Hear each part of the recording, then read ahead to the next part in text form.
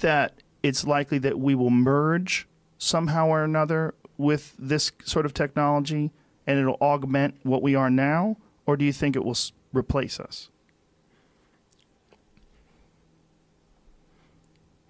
Well, that's the scenario. The merge scenario with AI is the one that seems like probably the best.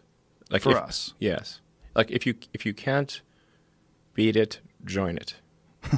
That's yeah. You know. So from a long-term existential standpoint, that's like the purpose of Neuralink, is to create a high bandwidth interface to the brain such that we can be symbiotic with AI. Because we have a bandwidth problem. You just can't communicate through your fingers. It's too slow. And where's Neuralink at right now? I think we'll have something interesting to announce in a few months. That's at least an order of magnitude better than anything else. Probably, I think better than probably anyone thinks is possible. How much can you talk about that right now? I don't want to jump the gun on that. But what's like the ultimate, what's the idea behind it? Like, what are you trying to accomplish with it? Like, what would you like, best case scenario? I think best case scenario, we effectively merge with AI, where AI serves as a tertiary cognition layer, where we've got the limbic system, kind of the primitive brain essentially. You've got the cortex. So you're currently in a symbiotic relationship. Your cortex and limbic system are in a symbiotic relationship. And generally people like their cortex and they like their limbic system. I haven't met anyone who wants to delete their limbic system or delete their cortex. Everybody seems to like both. And the cortex is mostly in service to the limbic system. People may think that the thinking part of themselves is in charge, but it's mostly their limbic system that's in charge. And the cortex is trying to make the limbic system happy. That's what most of that computing power is oriented towards. How can I make the limbic system happy? That's what it's trying to do. Now, if we can have a third layer, which is the AI extension of yourself, that is also symbiotic.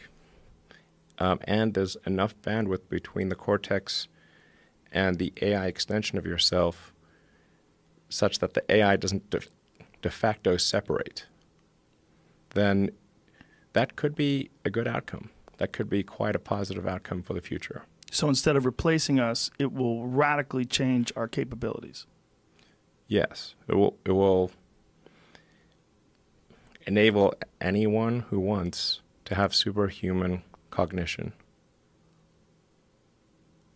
Anyone who wants. This is not a matter of earning power, because your earning power would be vastly greater after you do it. So it's just like anyone who wants can just do it, in theory. That's the theory.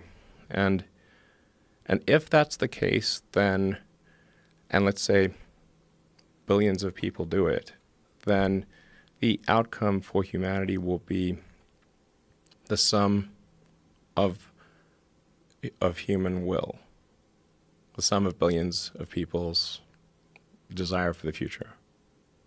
And but that billions of people with enhanced cognitive ability, radically yes. enhanced. Yes. And which would be, how much different than people today? Like if you had to explain it to a person who didn't really understand what you were saying, like how much different are you talking about? When you say radically improved, like what do you mean? You mean mind reading? It would be difficult to really appreciate the difference. It's kind of like, how much smarter are you with a phone or computer than without? You're vastly smarter, actually. You can answer any question. If you're connected to the internet, you can answer any question pretty much instantly, any calculation. Your phone's memory is essentially perfect.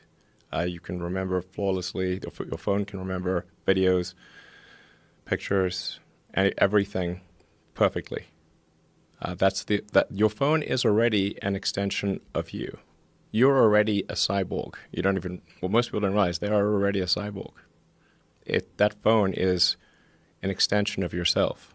It's just that the data rate between you and the cybernetic extension of yourself that is your phone and computer is slow. It's very slow.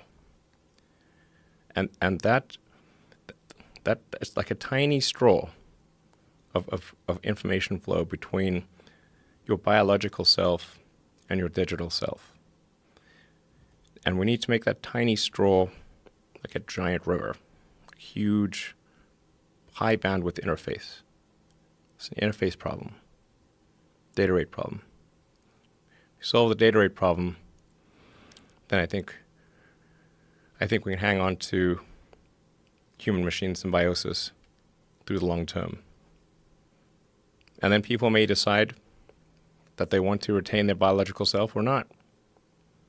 I think they'll probably choose to retain their biological self.